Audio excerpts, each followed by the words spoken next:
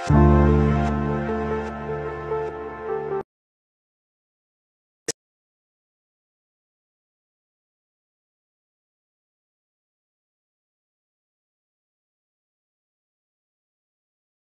first-year resident here, and I was really impressed with the institute because of its ability to give services to our patients. The institute was able to give what is ideal to the patients and what is ideal for trainees. We have the best mentors to guide us in our clinical decisions, and we have the facilities and the technologies to guide us in our decision making also. Itong NKTI bilang isang institusyon na merong mataas talaga na standard. Okay, I see it from our leaders, our top management. I see it from them. Nakikita ko sa kanila yan. Very evident sa kanila yan. Kahit sa mga ordinaryong empleyado, nakikita ko sa kanila, nakikita ko sa atin on how we work and how we kung paano natin ibigay yung best natin sa trabaho natin. Gusto ng bawat empleyado dito na makapagbigay ng magandang serbisyo kasi naintindihan natin yung pangangailangan ng publiko. And also the confidence, no, that the level of knowledge is really different, because you're taking care a lot of critical care cases. So, and also in terms of management, especially, for example, during in the anesthesia, if you handle a lot of critical cases, so you really read a lot, you really think a lot in order for that patients to survive. You can find only in this hospital where nephrology is a department, diba? And you know, when you have a patient in nephrology, you get all other subspecialty in the service: cardiology, endocrinology, pulmonology, you know, and other subspecialties.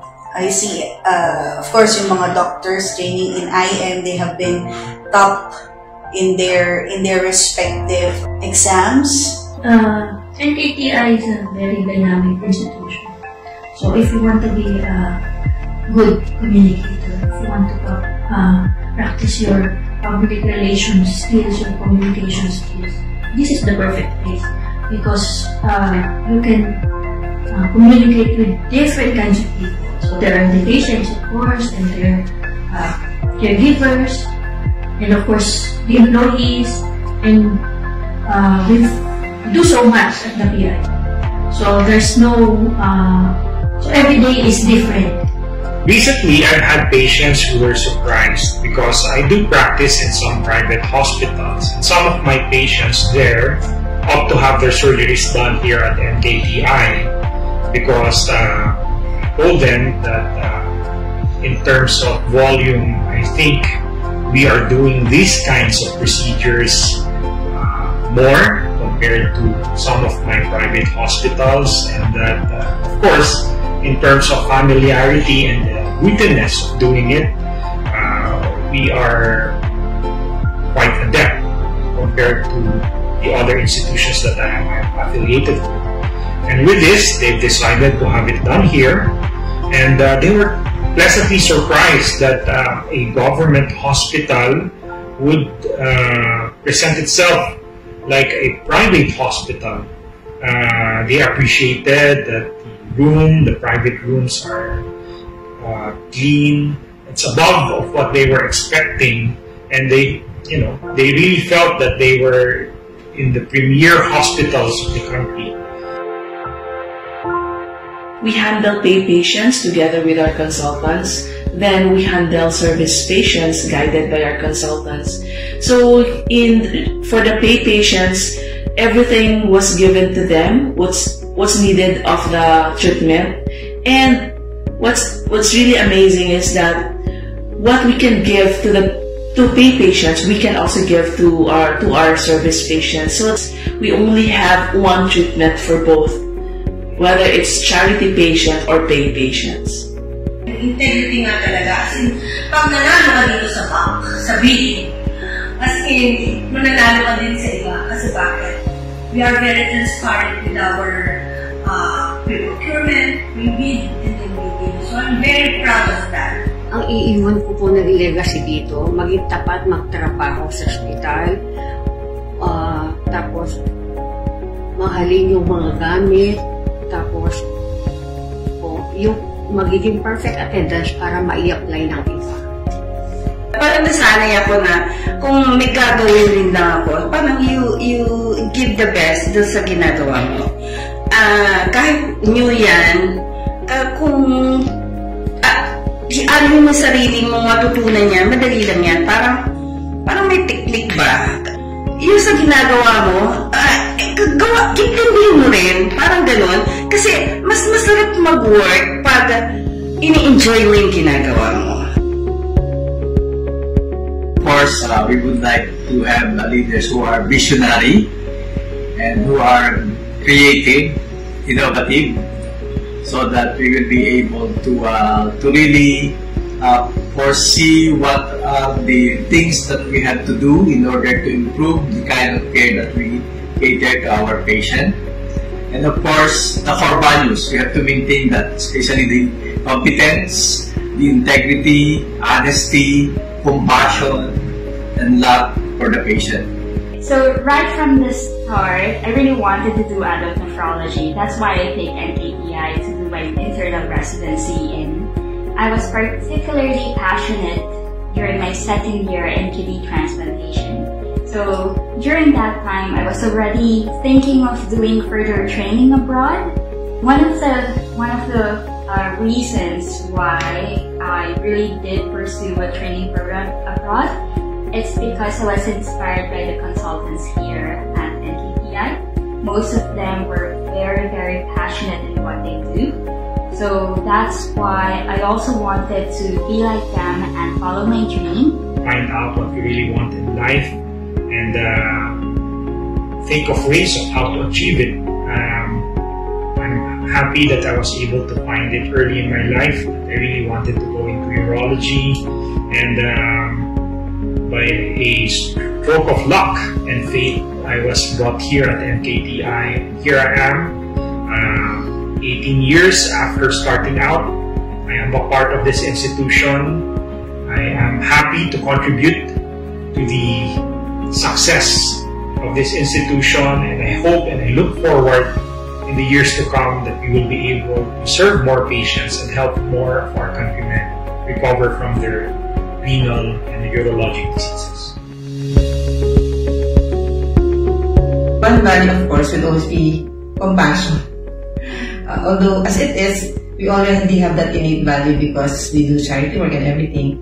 But in NKTI, you could see that compassion working not only within the hospital but outside of it, because we have programs not only for our staff or the community we serve within the location of NKTI, but outside of it. I was diagnosed with stage 1A endometrial cancer and stage 1C ovarian cancer. Part of my journey of healing, that I can rely on them, that they will help me.